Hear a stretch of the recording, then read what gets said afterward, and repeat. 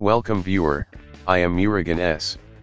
This video tutorial describes how to turn on Shift Lock on touch keyboard in Windows 11. Type regedit in Windows search bar, right-click Run as administrator. Click and expand H-key current user. Click and expand software. Click and expand Microsoft.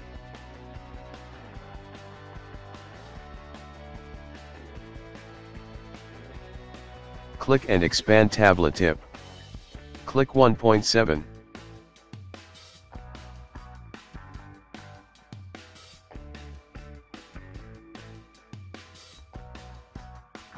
Type EnableShiftLock, E, S and L are capital letters.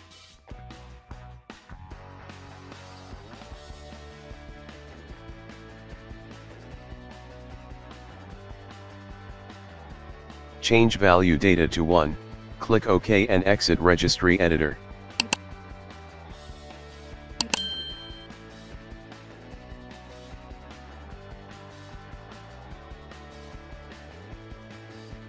Restart system. I hope this video tutorial helps to you. Please like, share and don't forget to subscribe my channel. Thank you very much. See you next video.